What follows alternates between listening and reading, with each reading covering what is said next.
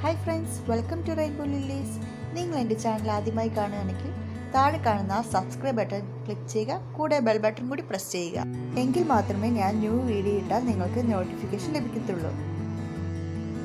അപ്പോൾ നമുക്ക് വീഡിയോയിലേക്ക് കിടക്കാം. ഇന്ന് ഞാൻ നിങ്ങൾക്കായി ഉണ്ടാക്കാൻ പോകുന്നത് മീനച്ചാറാണ്. അച്ചാർ ഉണ്ടാക്കാൻ സാധാരണയായി നമ്മൾ ചെറിയ പൊടിച്ചാള, കേരമീൻ, നെയ്മീൻ, സ്രാവ് എന്നിവയാണ് എടുക്കാറ്. ഞാൻ ഇന്നിവിടെ കേരമീനാണ് എടുത്തിരിക്കുന്നത്. കേരമീൻ ഫ്രീസറിൽ വെച്ച ശേഷം കഷ്ണങ്ങളാക്കി മുറിക്കുകയാണെങ്കിൽ അത് കറക്റ്റായിട്ട് നമുക്ക് കിട്ടും. അല്ലാത്ത പക്ഷം അത് പൊടിഞ്ഞു പോകാൻ ചാൻസ് ഉണ്ട്.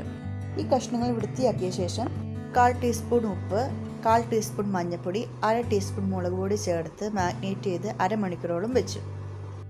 അരമണിക്കൂർ കഴിയുമ്പോൾ നമുക്കത് ഫ്രൈ ചെയ്തെടുക്കാം.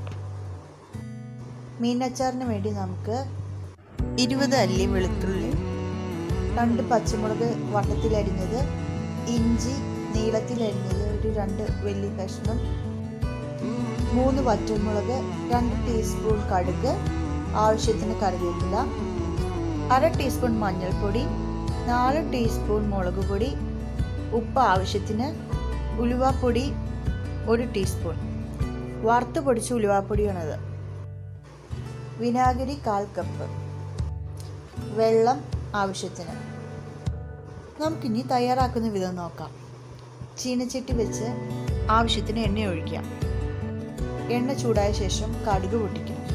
കടുക് പൊട്ടി തീരാറാകുമ്പോഴേക്ക് നമുക്ക് ഉലുവ ഇടാം. അച്ചാറിന് കടുക് ഉലുവയൊന്നും മാറ്റി നിർത്താൻ പറ്റാത്ത ഒന്നാണ്. ഉലുവ പൊട്ടി കഴിയുമ്പോൾ നമുക്ക് എടുത്തു വച്ചിരിക്കുന്ന വെളുത്തുള്ളി, ഇഞ്ചി, കറിവേപ്പില, പച്ചമുളക് എന്നിവ ചേർക്കാം.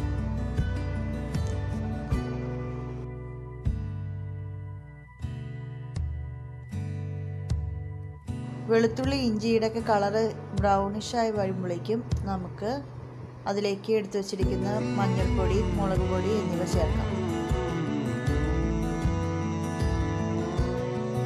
പൊടികളൊന്ന് മൊരിയുന്നതിന് വേണ്ടി ഇത്തിരി വെള്ളം ചേർക്കാവുന്നതാണ്. മുളക് പൊടി മൊരിഞ്ഞ് കഴിയുമ്പോൾ അതിൻ്റെ സ്മെൽ വ്യത്യാസം വരുന്നത് നമുക്ക് അറിയാൻ പറ്റും. കരിഞ്ഞു പോവാതെ ശ്രദ്ധിക്കണം. മുളക് പൊടിയുടെ കളർ ചേഞ്ച് ആയിട്ടുണ്ട്. ഈ സമയത്ത് നമുക്ക് എടുത്തു വച്ചിരിക്കുന്ന വെള്ളം ചേർക്കാം.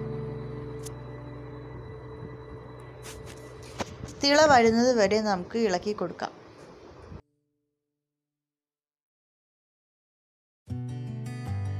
ചാറ് അത്യാവശ്യം കുറുകി വരുന്നത് വരെയാണ് നമ്മുടെ പാകം.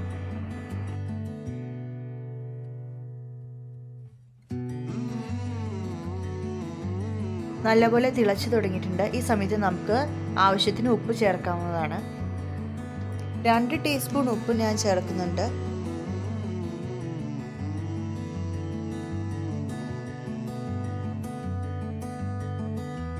ഇനി നമുക്ക് എടുത്തു വച്ചിരിക്കുന്ന ഉലുവ പൊടി ചേർക്കാം. വറുത്ത് പൊടിച്ച ഉലുവ ആയതുകൊണ്ടാണ് ഇപ്പോൾ ചേർത്തിരിക്കുന്നത്. ഇപ്പോൾ വറുക്കാണ്ട് നമ്മൾ പൊടിച്ച് വെച്ചിരിക്കുന്ന ഉലുവയാണെങ്കിൽ ആദ്യമേ മഞ്ഞൾപ്പൊടിക്ക് ചേർക്കുന്ന സമയത്ത് ചേർക്കണമായിരുന്നു. നമുക്കിനി വിനാഗിരി ചേർക്കാം. 1/4 കപ്പ് വിനാഗിരിയാണ് ഞാൻ ഇവിടെ ചേർത്തിരിക്കുന്നത്. ഒരുപാട് ദിവസത്തേക്ക് എടുത്തൊക്കെ വെക്കുകയാണെങ്കിൽ വിനാഗിരിയുടെ അളവ് കൂട്ടിക്കൊടുക്കാം. നമുക്കിനി വറുത്ത് വെച്ചിരിക്കുന്ന മീൻ ഇതിലേക്ക് ചേർക്കാം. നല്ലവണ്ണം ഇളക്കി കൊടുക്കണം. മീൻ ചേർത്ത ശേഷം ഒന്ന് ചൂടായി 1 മിനിറ്റ് കഴിയുമ്പോൾ നമുക്ക് ഫ്ലെയിംസ് ഓഫ് ചെയ്യാവുന്നതാണ്. അച്ചാർ ആറിക്കഴിയുമ്പോൾ നമുക്കൊരു സ്പടിക കൂട്ടിലേക്ക് മാറ്റാം. നിങ്ങൾക്ക് ഈ വീഡിയോ ഇഷ്ടപ്പെട്ടെങ്കിൽ ലൈക്ക് ചെയ്യുക, ഷെയർ ചെയ്യുക, കമൻറ്റ് ചെയ്യുക, കൂടെ സബ്സ്ക്രൈബ് ബട്ടൺ കൂടി ക്ലിക്ക് ചെയ്യുക. Thank you.